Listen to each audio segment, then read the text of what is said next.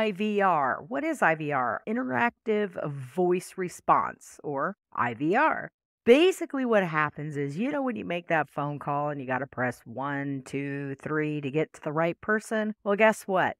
You can now use pre-recorded voice, text-to-speak technology inside of HighLevel to set up your own IVR, interactive voice response. And I'm going to show you how to do this right inside of workflows. So the first thing that we need to do is come into a workflow and create a new workflow. And what you're going to do is you're going to search for the IVR, and we're going to set the IVR trigger. The IVR trigger is going to be based on the phone number that you have selected within your account. So you'll select the phone number that if this is the number they call, this is the IVR that you want to set up. So once you hit save, you'll be able to save your trigger. And now what we want to do is tell it what to do next. So what we're looking for is the IVR tools. And you'll see these when you scroll all the way to the bottom. And you'll see IVR. We've got gather input on a call, say play message, connect to call, or record the voicemail. So you've got a bunch of different options in here that you can use. In order to get it to work, we've got to gather the input on the call. So this is the one you want to select first to get the input. This is where you're going to say your message. Hey, thanks for calling. Press 1 for this, press 2 for this. So you can come in here and change it. You'll see action name, gather input on call, say a message, or you can play a message. When you play the message, look at this, you can upload a file as well. I'll go ahead and add in, hello, this is business name. So we're going to come in here, we're going to select 1 for sales, 2 for service, and 3 for support. So we're going to let it speak that. I'll go ahead and make it be a man's voice. And right here where it says number of loops, this is how many times should the message be repeated.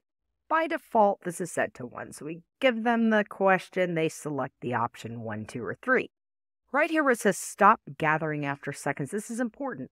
Set the time in seconds for the caller to input by pressing any keys. It has to be a minimum of 5 seconds to 30 seconds. This is the pause that allows the user calling on the phone to select 1, 2, or 3. So you want to at least have a minimum of 5 seconds. Right here where it says stop gathering after seconds, that's the time that you definitely want to give the caller that 5 to 30 seconds of a pause to let them select which option they want. The value of the stop gathering key press is a control key, meaning that its value is not submitted with the rest of the gathered digit. For example, if you stop gathering key presses and the user enters 1, 2, 3, only 1, 2, 3 will be submitted with your data.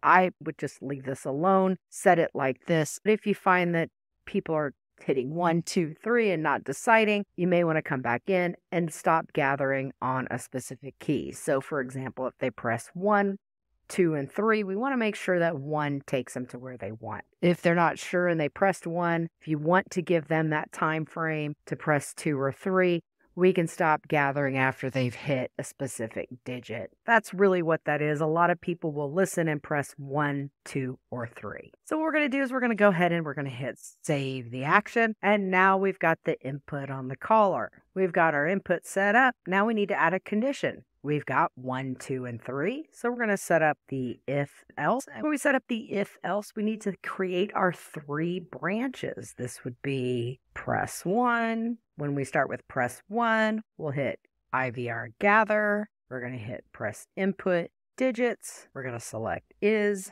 1.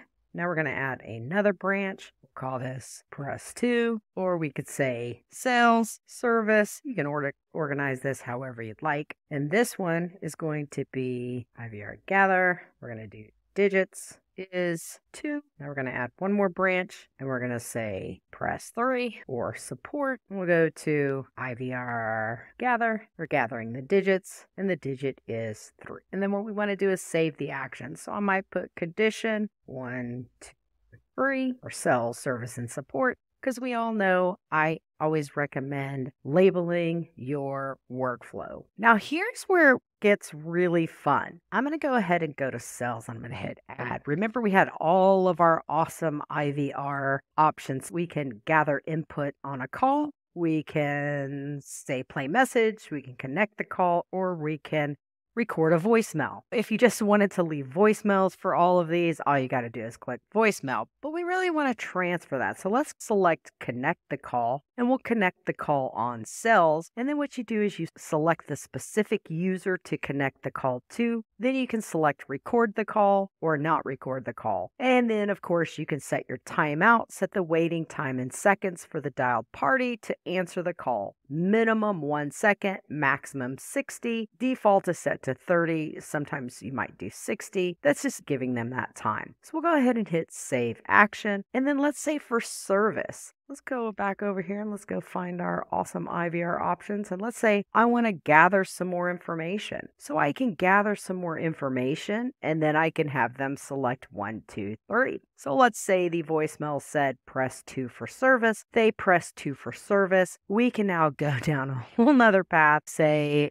thanks for reaching out to service. Press 1 if you've been contacted to pick up your car. Press 2 if you're looking to make an appointment for your car. You can see how fun that would be to continue to give them other options. Of course, you could select play a message, where if they select 2, you could have it say or play a voicemail message or leave a message. It would just play a message giving them instructions on what to do, and you can connect the call, or you can just record a voicemail. Recording a voicemail actually will capture the record of the voicemail and bring it into your system.